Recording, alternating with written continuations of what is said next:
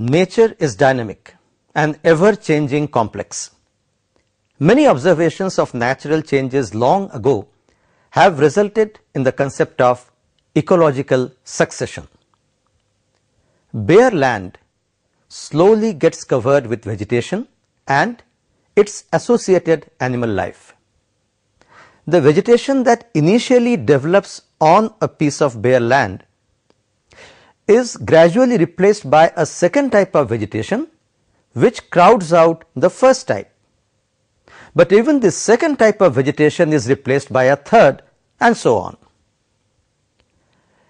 In the areas where such stages of replacement occurs, it has been found that communities of living organisms, that is plants and animals, also replace one another in a very systematic, predictable and orderly sequence. This process of community change is known as ecological succession. In other words, it can also be said as development of different communities and different types of communities of living organisms, one after the other, in a given area during the course of a time. The term ecological succession was first of all used by Hult in 1955 during the study of community of southern Sweden. But a clear-cut concept of succession was developed by botanists Warming in 1896 and Cowles in 1899. In India, studies of ecological succession have been made by Ranganathan, Mishra, Suri, Champion, Pandey and Sharma.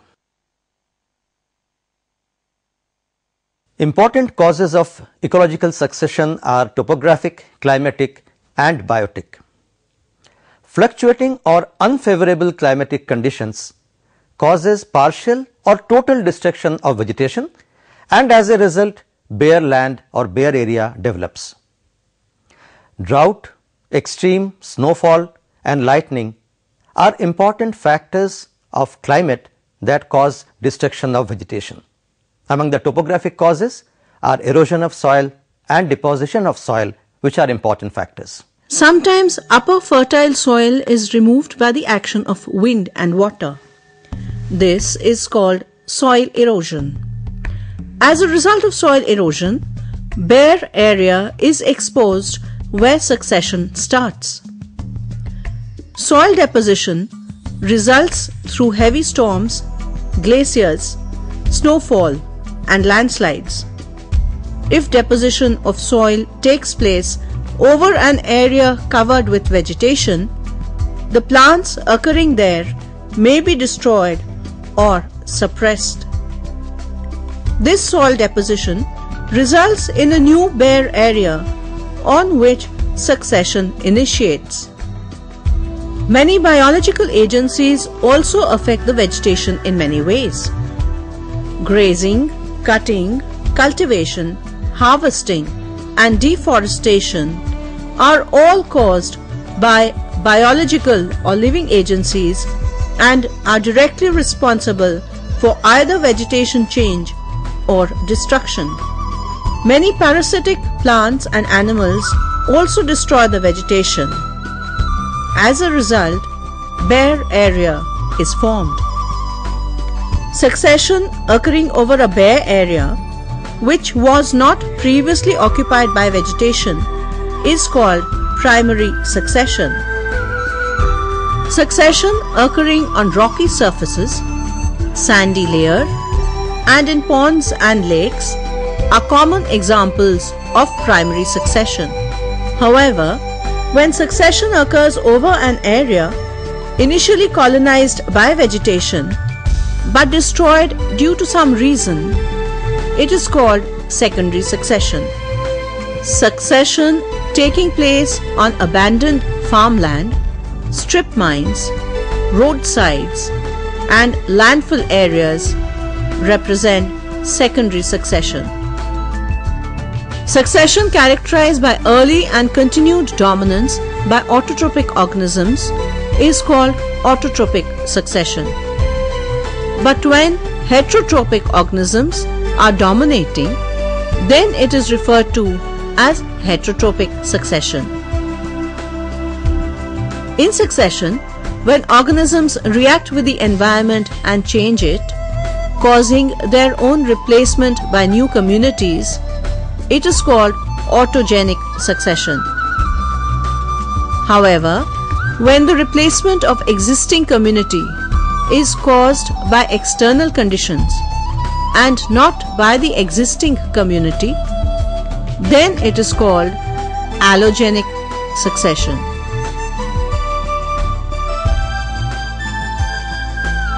The process of ecological succession involves the sequential stages called nudation, invasion, competition and reaction, and stabilization or climax. Nudation is the basic process of succession, and here formation of bare area takes place. There are many reasons responsible for bare area formation, like landslides, soil erosion, flooding, long and continuous drought, volcanic eruption, deposition, fire, and diseases. During invasion, plants and animals from surrounding areas reach the bare area, establish there, and aggregate by the way of reproduction. The seeds, spores, and other propagules of organisms reach the bare area by the agency of air, water, and animals, and the whole process is called migration or dispersal. Migrated plant species try to establish in a new area by the way of germination of seed, seedling growth, vegetative growth, flowering, and fruiting. Plant species that are successful in fruiting establish there, while unsuccessful species disappear. The successful establishment of species in bare areas is called as ascesis. Ascesis involves germination, growth, and reproduction. After successful establishment, species increase their number by reproduction, forming large populations, and this phenomenon is called aggregation. When population increases in a limited bare area, struggle or competition for nutrients and space starts among them. This struggle may be inter or intra-species. Due to this struggle and other abiotic and biotic interactions, the environment starts getting modified gradually and becomes unsuitable for the existing species, which are sooner or later replaced by a new species. In the modified environmental condition, new communities of species enter the area and start competing with the previously existing species. Due to the new suitable species, the previously present species either becomes subdominant or are eliminated. The addition of organic matter, moisture, and minerals by small plants in the area again makes it suitable for larger plant species.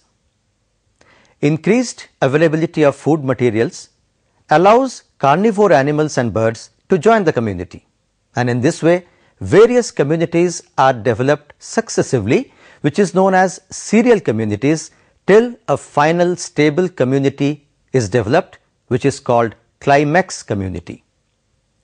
Ecologists are of the opinion that climax community is relatively more stable. The rate of succession changes is rapid or fast initially and gradually becomes slow. The process and early appearing species have a shorter life cycle, while the later species have a longer lifespan. Hydrosphere. Succession in the hydrosphere has the following stages. Phytoplankton stage. Depth of the water is 15 to 20 inches. Algae like Spirogyra and Chlormedomonas are common. Submerged stage. Depth of the water is almost 10 inches. Common plants like Hydrilla and Vallisneria are to be seen. When they die, the depth decreases due to the debris getting deposited at the bottom. Floating stage. Depth of the water is 2 to 5 inches. Plants like Pistia and Icorata grow here. On their death and deposition at the bottom of the lake, the depth decreases, making way for another stage, that is, the reed swamp stage or amphibious stage. Reed swamp or amphibious stage. In the reed swamp or amphibious stage, depth of water is up to 2 inches. Common plants are Typha and Phragmites. When they die, they are succeeded by marsh meadow stage. Marsh meadow stage. Marsh meadow stage occurs when the water is hardly 1 to 2 inches deep.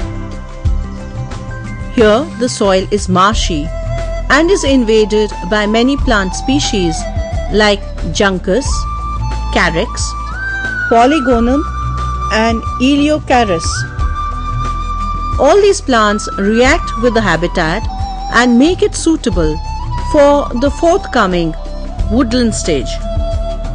Woodland stage has shrubs and trees. Plants that can tolerate waterlogged conditions invade and survive here.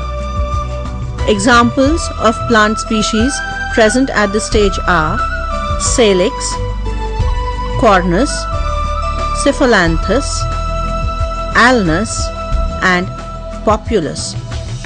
These plants, by their reaction, make the soil unsuitable for woodland plants themselves and suitable for forest trees and shrubs. The climax stage.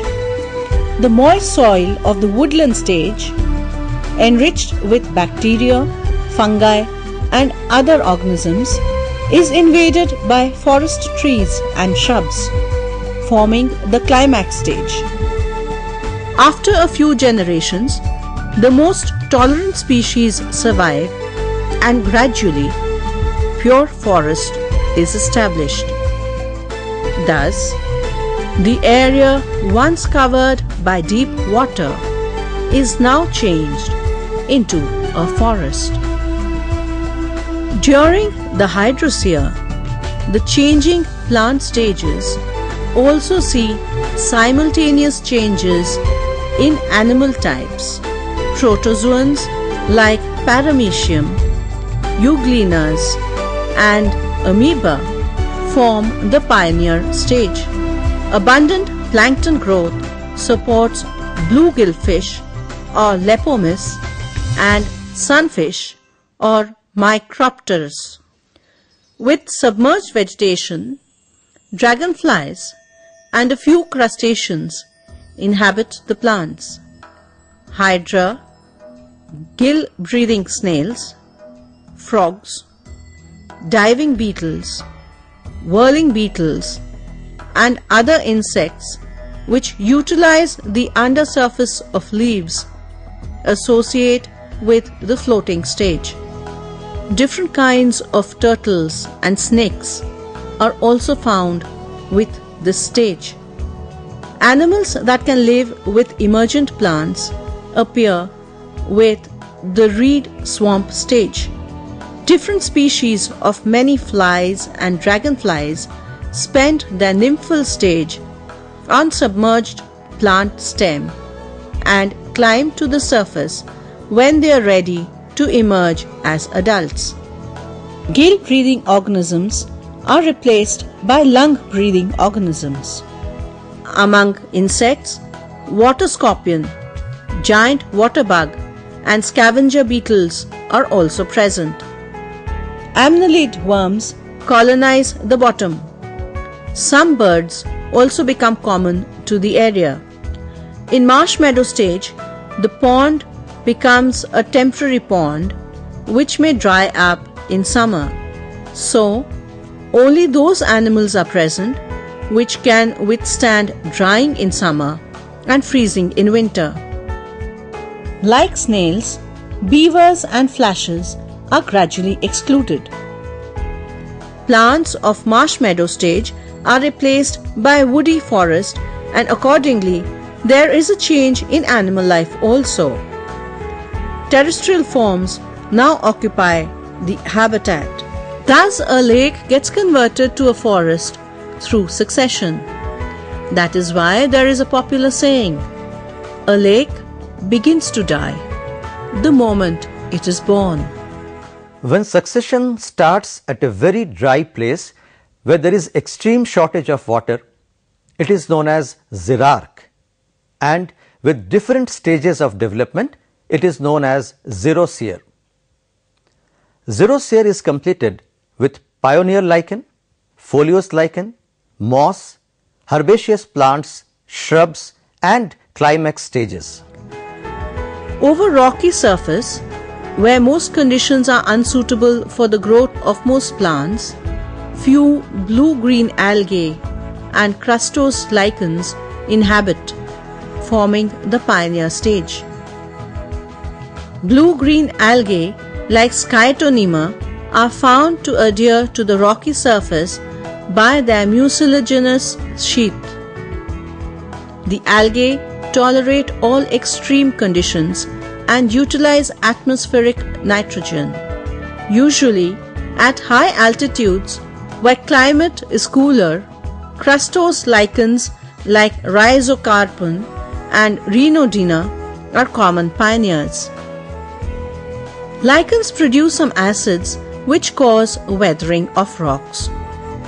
Weathering of rocks form small particles which mix with dead remains of algae and lichen, forming a thin moist layer on the rocky surface.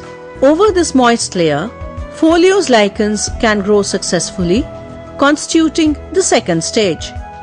As soon as a little soil is accumulated on the rocky surface, some foliose lichens like Dermatocarpon, Parmelia, and Umbilicaria grow there.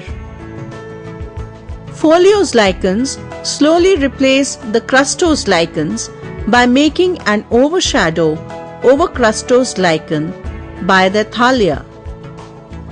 By death and decay of thalia of foliose lichens, weathering of rock and collection of dust particles by wind, more soil is formed over which moss stage occurs. Most xerophytic mosses like Polytrichum, Tortula and Gremia make an appearance. Sometimes foliose lichen and mosses exist together, but later on mosses completely replace the foliose lichens. Mosses also increase the amount of soil, and by their death and decay, a mat-like cover is formed over rocky surfaces. This cover can hold sufficient amount of water, and with soil particles, it is suitable for growth and development of herbaceous plants. In the herbaceous stage, annual, biennial, and perennial herbs make their appearance. For example, Poa and Festuca. The process of rock disintegration and accumulation of humus and nutrients are greatly accelerated. Herbaceous plants, now shaded, tend to disappear, and these plants are replaced by shrub plants of the shrub stage. These shrubs may start from seeds or invade from surrounding area by rhizomes. These make the conditions unsuitable for herbs and overshadow them. The shade of shrubby plants also controls the evaporation of water from soil and wind movement. Humus and humidity increase. This favors the growth of tree seedlings that form the climax stage. First, some xeric species of tree appear, which later on give place to mesophytic tree species. These mesophytic tree species increase both in number and vigor, and ultimately a forest is formed. The ecosystem consists of two parts. The first, abiotic or non-living, including soil, atmosphere, climate, water, and natural forces. Second, biotic or living. This includes organisms like plants and animals. In the living part of the ecosystem, all organisms have different feeding status, known as trophic levels. There are 5 trophic levels. Trophic level 1. This includes all green plants. Trophic level 2. This includes all types of herbivores. Trophic level 3. This consists of carnivores which eat herbivores. Trophic level 4. This consists of carnivores which eat carnivores of the lower trophic level. Hence, they are called top carnivores. Trophic level 5. All decomposers constitute this level. The arrangement of all trophic levels is represented by food chains, food web, and the ecological pyramids. Food chain is the linear arrangement of trophic levels, where a series of organisms pass energy from one to another as each provides food to the next level. Food chains are classified into 2 types: herbivorous grazing chain and detritus grazing chain. Herbivorous grazing chain. The herbivorous grazing chain always starts with green plants, where whole plants or parts of the plant is used as food.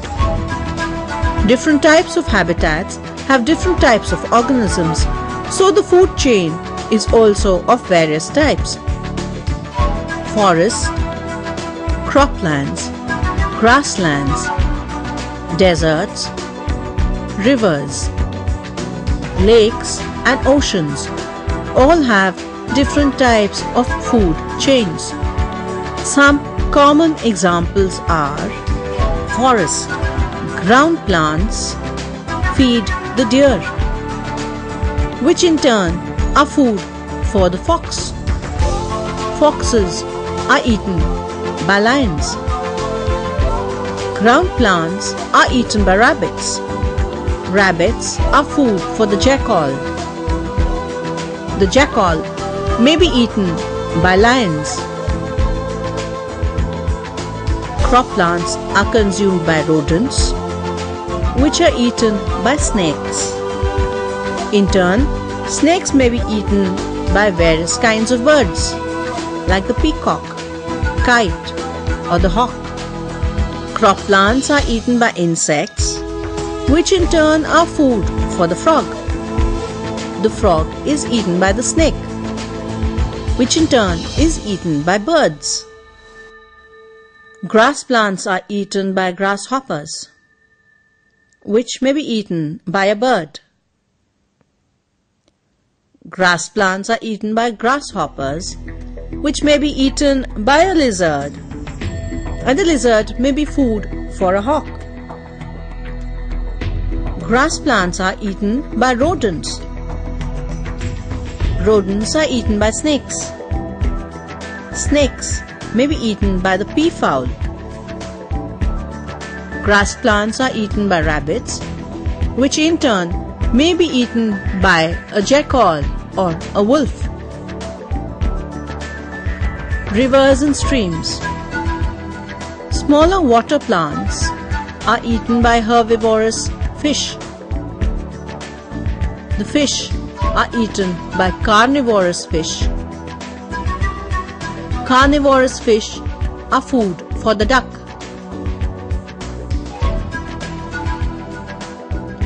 The detritus grazing chain always starts with dead organic matter or decaying matter. Dead organic matter is consumed by earthworms, which in turn is eaten by frogs. The frogs are food for the snake, which in turn is food for the peafowl.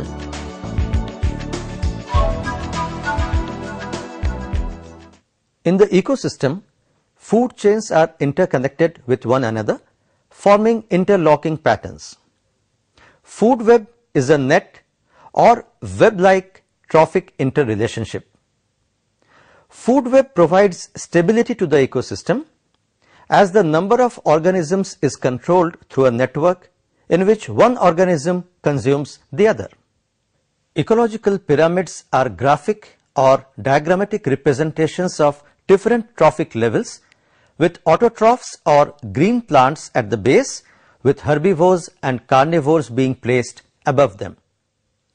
Ecological pyramids are represented in terms of numbers, biomass and energy, and hence the different types of ecological pyramids are pyramid of numbers, pyramid of biomass and pyramid of energy. Pyramid of numbers. The pyramid of numbers shows the relationship between the primary producers, herbivores and carnivores at successive trophic levels in terms of their numbers. These pyramids are upright or inverted. In grasslands, there are maximum numbers of grass plants, but successively numbers of herbivores and carnivores decreases. Hence, the pyramid is upright. In forests, the pyramid of numbers is rhomboid shaped, but in tree ecosystem, the pyramids are always inverted. This is due to the fact that a single plant may support the growth of many herbivores, and each herbivore provides nutrition to several parasites. For example, a tree provides nutrition to several parrots, and each parrot in turn provides nutrition to lice or other parasites. Pyramids of biomass. Pyramids of biomass are more fundamental, showing a quantitative relationship of the biomass in producers, herbivores and carnivores. In forest and grasslands, there is a gradual decrease in biomass at successive levels from producers to top carnivores. So, in forest and grasslands, pyramids are upright. In the case of a pond, producers are very small organisms with lower value of biomass, but this value gradually increases, making the pyramid inverted. Pyramid of energy. The pyramid of energy is always upright because there is a gradual decrease in energy content at successive trophic levels from the producers to consumers. The pyramid of energy represents the total quantity of energy used by different trophic levels of organisms of an ecosystem per unit area over a set period of time. In this way, ecological succession takes place in ecology, and food chains, food webs and ecological pyramids play their role in maintaining the balance in the ecosystem. Each organism is interdependent with the other, thus forming an essential link in the natural cycle. The absence of a single link in the cycle will destroy the natural cycle and thus the ecology, resulting in utter chaos and destruction of the ecology. It is therefore important to understand each link that is represented by the organisms and respect them for the role that they play in the entire natural cycle.